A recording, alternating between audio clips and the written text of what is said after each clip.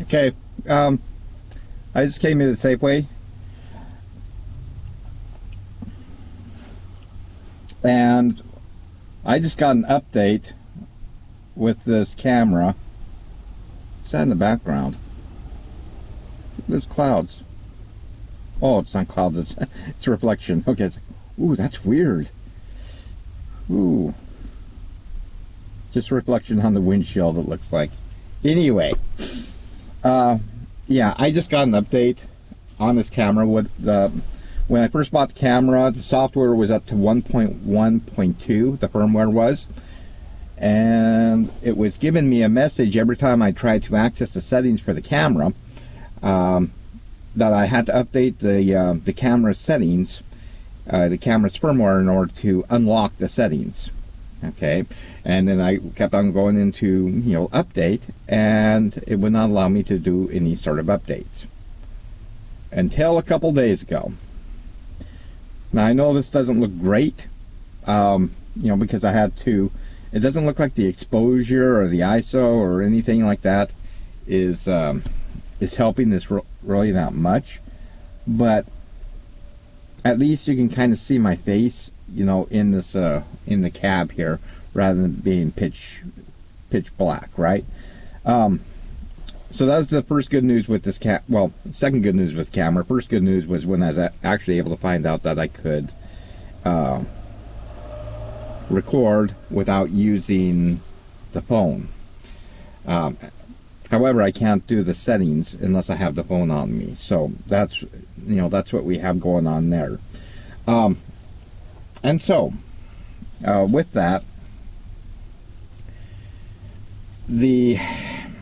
now I can access the settings. Awesome. I've also found out that, because it says live view, it says it requires a Wi-Fi connection before clicking into the live view on the camera's app when I'm away from home. Well, I don't have a Wi-Fi access here. Actually, I do. The Wi-Fi, it says there on the camera, doesn't have anything to do with like Wi-Fi,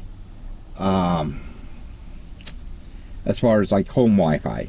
No, the Wi-Fi it's talking about there with camera is actually the Wi-Fi in the camera itself. The camera's got its own Wi-Fi connection, and it broadcasts that connection to any of the devices, with Wi-Fi. Nice thing about that camera's Wi-Fi is it gives you a proxy IP address, 192.168 type of address, and they say you can access the settings there, except you can't access it. But because it does require like it requires a username and a password, and that's not the username and the password for the one that you set up with the camera. So it looks like something that you send over to the company. They can access those settings, if anything happens with the settings. I don't know. It's weird.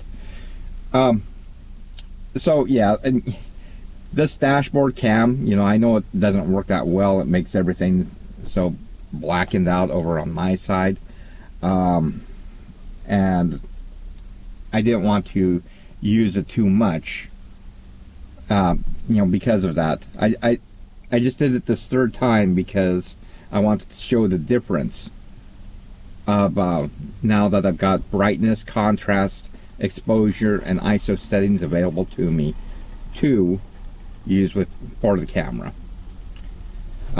So that's what today's vlog is about. It's the improved settings now that the software is up to date. So I'll go ahead and upload this, and thanks so much for watching, and yeah, do have a good day. Yeah, it looks like I can't access the settings while it's live recording, so there you go. So have a good day.